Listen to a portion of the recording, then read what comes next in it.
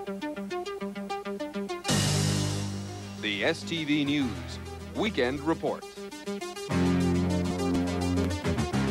Good evening, I'm Terry Leonard. The Saskatchewan Science Centre opened its doors to the public for the first time today. Visitors also got a look at two special exhibitions, the Winners Showcase and the Science and Technology Expo Tour, which was making its first stop on a province-wide tour.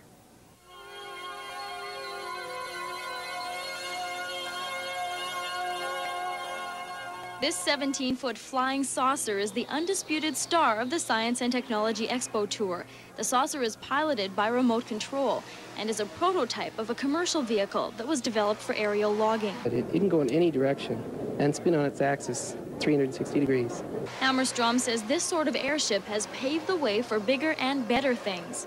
Bigger airships used for heavy lift in just about any industry such as logging, mining. The Science and Technology Expo Tour showcases a number of different provincial industry displays. What we are trying to do with this tour, as well as the entire week, is raise the public's awareness to advanced technology in the province of Saskatchewan, the relevance it has to school children as well as businesses and the general public, what we're doing in Saskatchewan and what it means to us in our daily lives. These displays are part of the Winners Showcase, which features winning entries from school science fairs.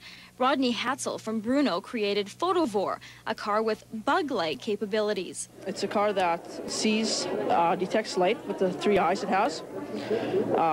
It goes for the best concentrated light in the room. It'll dodge dark colors, shadows, baseboards, so it'll go around the room without hitting any walls or obstacles. These students can tell you everything you need to know about tornadoes. This is a tornado tube. It's kind of a toy. It just shows you what a tornado looks like, basically. And this creation shows the early stages of a tornado. You can imagine that the bubbles are the warm air and the water is the cool air. Now, the warm air rises and the cool air falls down, and behind it, that starts the rotation that's represented by the water wheel there. This horizontal rotation is then pushed into a vertical rotation by a warm air updraft. And then this vertical rotation is intensified by a crosswind into a tornado. The student entries won't be a part of the Science and Technologies Expo Tour of the province, but residents of 5 other Saskatchewan locations will still be able to view the industry displays to see the latest Saskatchewan developments in science and technology. Well, it's been